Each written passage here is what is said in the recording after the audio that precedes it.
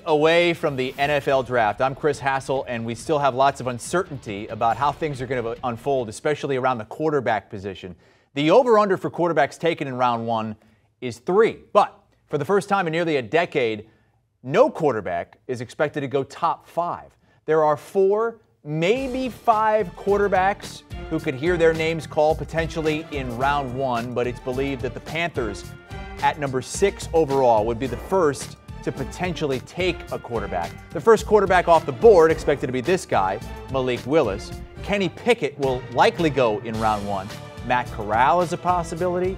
The big question marks are Desmond Ridder and Sam Howell, and here's how we rank them at CBSSports.com. And take a look at the overall rank. That's the reason why a lot of our experts are saying that if you're going to draft a quarterback high, you are going to be reaching and you are going to be hoping. Desmond Ridder grades out right now overall as close to a 3rd-round pick, but potentially a 1st-rounder because it is a quarterback league, as we know. And that's why we bring in one of our quarterbacks. Danny Kanell is here to give us some comps on these quarterbacks. Before we jump into that, 2013 was the last time we didn't have a quarterback taken top 5. That was the E.J. Manuel draft class. Is this the worst quarterback class since then? Easily. And maybe going back to 96, which was my year when there was not a quarterback taken in the 1st round. Tony Banks in the 2nd round was the first one taken. It's just not a great class. And I think the NFL teams have kind of showed you this by the quarterback movement that we've seen out there, with teams making moves like Denver going for Russell Wilson, Washington going for Carson Wentz, Baker Mayfield I think might get moved before the draft too. I think that's an indictment on this class. No one wants to take any of these quarterbacks in the top 10, and Carolina, it almost feels like they might have to, but even them, I don't know how they're sold on whatever guy they've got as their top option. The one quarterback that continues to appear in the top 10 of our mock drafts from all of our experts, I don't know how you got out of mock drafts, but there's probably one coming for you down the road, is Malik Willis out of Liberty because of the ceiling. Who would you compare him to? So I think a lot of the criticisms are the same, and a lot of the upside potential are the same of Josh Allen when he was coming out of Wyoming. That's a pretty good comp. It's a great comp. Now, it's a mini Josh Allen because Josh Allen is a physical specimen that scouts were salivating over because he's 6'5". Malik Willis a little bit smaller at 6'1", but the skill set's very similar. Big arm talent, can run, athletic, and a lot of the downside risks are very similar too. When Josh Allen was at Wyoming, he was trying to do too much. He didn't have NFL talent around him, so he looked inaccurate on tape. Much of what we've seen from Malik Willis throughout his time at Liberty, and especially this season. 2 years ago, he had a phenomenal season.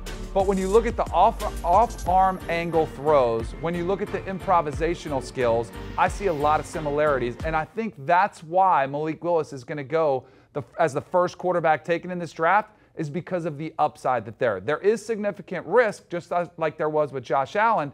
And just like Malik Willis, there could be an MVP candidate down the road as well. Wow. Okay. Well, I mean, if he's even half of what Josh Allen becomes, then this draft class is going to be looked at a lot differently than we think going in. Danny Kanell saying this might be the worst in a generation back to 1996. How about a comp for Kenny Pickett, who's also expected to go in round one? So I like Kenny Pickett a lot. In fact, I had him number 1 about 2 months ago, and then watching Malik Willis and talking about the upside, I put him at number 2. But I think he's the safest bet in this class. The only problem is the upside I don't think is there for an MVP caliber type of NFL career, much like Andy Dalton. Now, before anybody gets all up in arms, says, oh, well, that's not a good comp, that doesn't mean he's going to be any good, I will remind you, Andy Dalton has played 10 years in the NFL. Andy Dalton made it to the playoffs 4 times, and I get his record's 0-4, but he's a really, really good NFL quarterback. Not great, and I think that's what you can get with Andy Dalton. Now, I don't think there's much risk of a guy who's out of the league in 3 years, but I think you look at somebody who's got a great football IQ, who's played an NFL system, who can come in and be ready to start very early and contribute. I just think he's going to be more of the leader, intangible, not going to blow you away with his arm and his physical tools, but he can still go out there and win a lot of football games for you. Over-under draft position for Kenny Pickett, 10.5. Over-under for Malik Willis, 9.5. So those two guys are kind of the two that we could see going top 10 potentially in this draft. And now to the big question marks, including Matt Corral, a guy who we had Jonathan Jones on earlier in the day. He had a mock draft. There was no Matt Corral in that first-round mock draft. Who would be his comp? So he's a little bit of a tricky one, but when I went and watched the tape, Chris, I kept seeing a player in my mind that really reminded me of him when he was coming out, and that was Baker Mayfield. It was taken #1 overall when he came out of Oklahoma. And a lot of tape that you watched at Oklahoma was similar, where he's playing in this very similar system, RPO-heavy system, throwing it all over the yard. He's able to run around and make a lot of plays, just like Baker Mayfield was at Oklahoma. The issue with it, and much like Baker Mayfield, is that athleticism Matt Corral has, it's really impressive. But when you get to the NFL, you have to be more than an athlete the way he runs the football. Just like Baker has proven, he's not exactly running away from defenders in the NFL, but he's got a live arm. He can make plays. I think the players gravitate toward him. He's got a little bit of a cockiness to him, which is okay as long as you win, as Baker Mayfield's finding out. But I think the physical tools are very similar too. The size, the stature, the arm talent, athleticism, all of it reminds me of Baker Mayfield. Okay, moving on to a comp that might raise some eyebrows here. Sam Howell out of North Carolina. And the comp you're about to give, I think is going to raise some eyebrows, like I said. And I'll say this. I don't get a lot of things right, but when Russell Wilson came out of Wisconsin, I said that the Seattle Seahawks got an absolute steal in the 3rd round. And I think a team is going to get a steal with Sam Howell as well. Again, another player. You have to go back and remember where Russell Wilson was when he was coming out. There weren't a lot of people talking about him, but he had thrown a lot of footballs in his career at NC State and then at Wisconsin. And he impacted teams in a positive way wherever he was, much like Sam Howell, what he did for North Carolina. When Mack Brown took over that job, he stole Sam Howell from Florida State.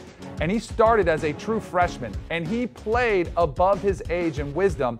And I think he's got a similar kind of Pied Piper mentality where, hey, everyone wants to play with me. I'm a playmaker. Very natural throw of the football. I think he's underrated. And I think much like Russell Wilson when he was coming out, people were blown away with Sam Howell's intangibles, the interview process, football acumen. And I think that's where the similarities fall. Do I think he's going to be a Hall of Fame player like Russell Wilson? That remains to be seen. A lot of that depends on where he goes, what franchise, but a lot of similarities between these two coming out in college. Danny, you said this could be the worst draft class since '96, but you've got Sam Howell comp Russell Wilson, and you've got Malik Willis comp with a mini Josh Allen. I feel like these are best case scenarios. We didn't go with the worst case. Yeah, I'm an optimistic guy. I'm a glass half full type guy. I didn't want to tell you that he's out there going to be Josh Dobbs, all right? So good. Who's the Danny Kanell of this draft class? That is easily Carson Strong out of Nevada. You know, big, strong arm guy, doesn't move a lick in the pocket, but he's a good locker room guy, can be good in the quarterback room as a backup, can hold the clipboard like a champ. That's the Danny Kanell of this draft class. All right. Desmond Ridder is our last comp here. Who would you compare him to? Well, I just wanted to spark some conversation to this one, and this goes without saying. It's without all of the political dissertation that goes when anytime you mention Colin Kaepernick's name. But I do see a very similar player. He's a player that's tall, athletic, but doesn't quite play like his size and stature you would think he would. And that was a lot very similar with Colin Kaepernick when he was coming out. One of the reasons he wasn't a first-round pick. But I think you see a guy a little bit more mechanical with his motion, much like Colin Kaepernick, but he is athletic enough to make plays with his legs. If he gets in the right system, just like Colin Kaepernick when he played in Greg Roman's system in San Francisco, you can open up things and you can put a lot of pressure on defenses with him. And I do love Desmond Ridder's record coming out of Cincinnati. He's won over 40 games. He's only lost 4. He elevated that program, much like Kaepernick did with Nevada when he was coming out. I think this is a player, again, Sam Howell and Desmond Ridder are going to get drafted lower, but I like where they're going to get drafted because that's where their value dictates they should be. The other quarterbacks, there's going to be a reach. These guys are going to fall where there's some value. Where do you think we land as far as the number of quarterbacks in the first round? The over-under's 3. Yeah, I hate the 3 because I think it's going to be there. I'll take the under just because I'm sticking to my gun saying this class isn't very good. But ultimately, I think 3 is the number. And I think it's probably late in the first round. Somebody trades up so they get that value of the rookie contract. But I do not envision a scenario where there's 4. Yeah, you could also have the Detroit Lions, who have the last pick in the first round, with their second pick in the first round, taking a quarterback as well and having that number either hit or maybe go over the 3. That's Danny Kanell. He's got some comps for us for the top quarterbacks in the NFL draft. Mini Josh Allen from Malik Willis. Andy Dalton, which Danny says is not a slight. Andy Dalton, this isn't like today's Andy Dalton. This is like the Andy Dalton early days in Cincinnati. Prime Andy Dalton. Yeah, when he was leading them to the playoffs. Not winning in the playoffs, but getting them there.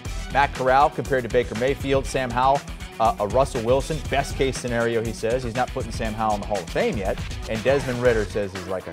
Do you want a sports network that delivers everything that matters about the game? The highlights, the picks, the instant analysis. No yelling, no fake debates, no politics. Hit the subscribe button and never miss a moment.